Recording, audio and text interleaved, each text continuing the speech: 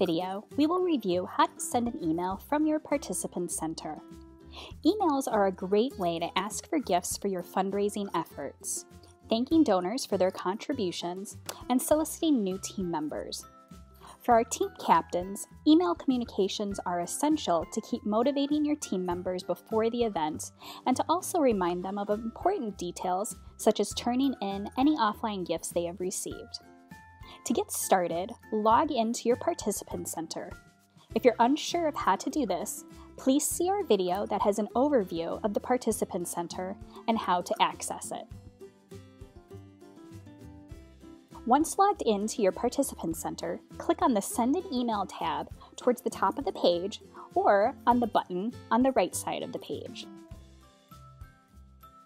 To make it easier for our participants and team captains, we've provided some pre-written suggested message templates for you. You can select one of these to get started. We have emails for thank you for your gift, thank you for joining my team, will you join my team, and how to ask for a gift.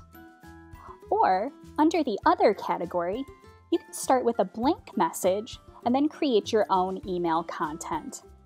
Once you've selected your template, click on the Next button on the bottom of the page to continue. Your next step is to compose your message. You can edit the subject line and the text of the body of the page. In our templates, you can just enter your personalized information into the highlighted areas in yellow of the template and delete any instructions from the template before you're ready to send. Otherwise, feel free to start from scratch and change the entire message to meet your specific needs. There is an option to include a personalized greeting on each one of your email messages. This can help save you time so you don't have to enter the Dear First Name line on each one of your message.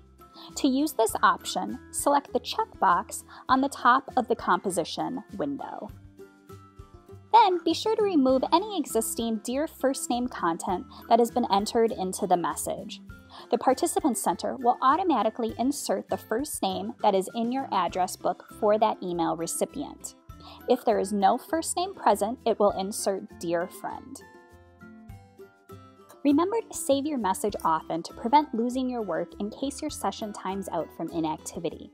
Just click the Save Message in your drafts to save your work. Once you're satisfied with your message content, click Next to complete and send your email message. If you've saved an email draft and need to access your saved messages, return to your Participant Center at any time. Then click the Send an Email tab to return to the email function. Then, in the right side, click the Drafts tab to view your saved messages. These will show you your currently saved messages in draft status. All of your saved drafts will appear in a list by the date that they were created. Just click on the subject to continue editing and finish sending the message. Once you're done composing your message, your next step is to hit Next at the bottom of the composition page. From there, you can select your available contacts. Note, if you want to add more contacts to your address book, you can manually add them by selecting Add Contacts, or you can import them from Gmail or Yahoo accounts, or you can upload a file from all other email service providers. Please see our additional how-to guides to complete this step. Otherwise, just check the box next to the names of the recipients that you would like to receive your email message.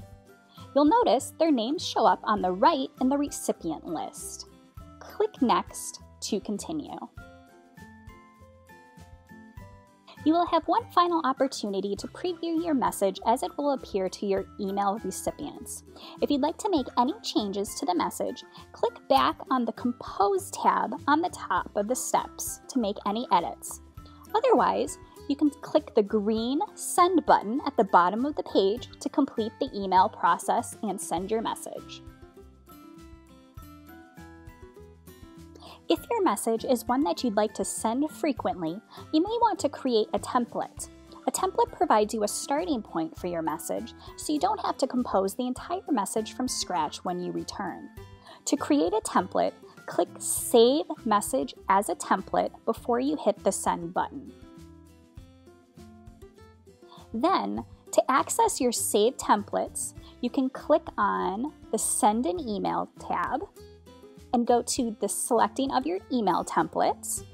And to access your saved templates, you'll then see a section called Your Saved Email Templates. From there, select the appropriate template and complete the steps that we previously outlined. You can keep track of your sent email messages at any time. To do this, just click on the Send an Email tab, and then access the Sent tab on the right side of the page. All of your sent messages, along with the recipients and the date that the message was sent, will appear in a list. Congratulations! You now understand the key elements to sending an email from your participant center. If you still have questions, please view our other videos and help guides that are available on the Help tab of each event's homepage. Again, thank you for your participation in stepping out to cure scleroderma. We look forward to seeing you at the event soon.